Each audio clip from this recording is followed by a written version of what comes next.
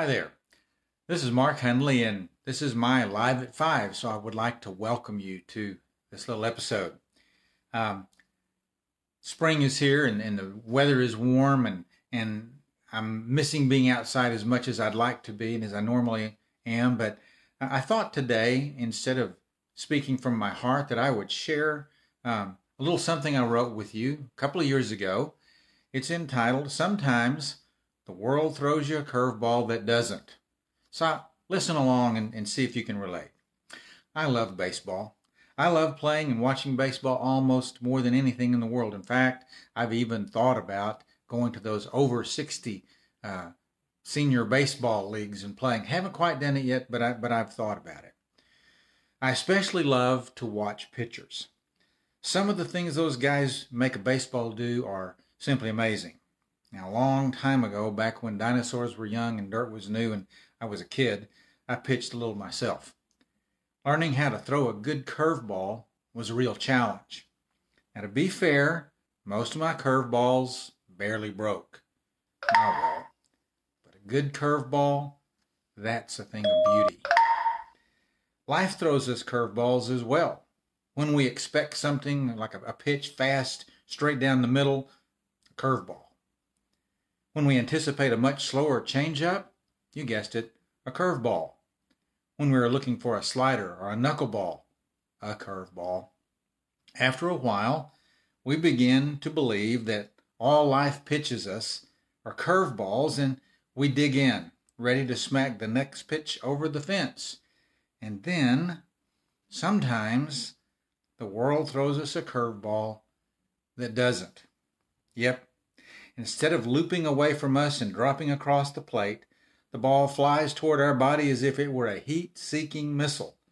If we are fortunate, we fall backward or down, missing the impact of the speeding projectile. If we are less fortunate, the curveball that doesn't becomes a beanball. Ouch. The pitch bounces off our head or thuds into our ribs or glances off our hip. Yep, the wild pitch, the pitch that does what we least expect, causes us great pain. Sometimes life is like that. When we begin to believe that there is a tell from life that allows us to accurately predict what comes next, we're fooled. The curveball that doesn't, and we pay the price. What are we to do when this happens? When the curveball decides not to curve? Well, we might consider doing some of these things. We might consider recognizing that we are incapable of predicting anything life brings. We might consider picking ourselves up off the ground, paying attention to the place where we were beamed and giving it a little rub. We might consider accepting a little help for the umpire. We might consider embracing and the encouraging words that will come from our teammates. We might consider placing the helmet back on our head, and it's always safe to play safely. We might consider dusting ourselves off. We might consider gripping the bat with determination. We might consider standing firm in the batter's box for the next time that we're at bat. We might consider getting ready for that pitch. And we might consider realizing that one pitch does not a life make. You see, sometimes life throws us a curveball that doesn't curve.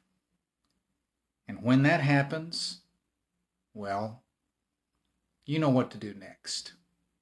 I hope that all the curveballs that don't curve, that are coming at you, will be received in the manner in which they were tossed, with the intent to make life interesting and give you a chance to grow. I hope you have a great rest of the week, and watch out for those curveballs. Peace.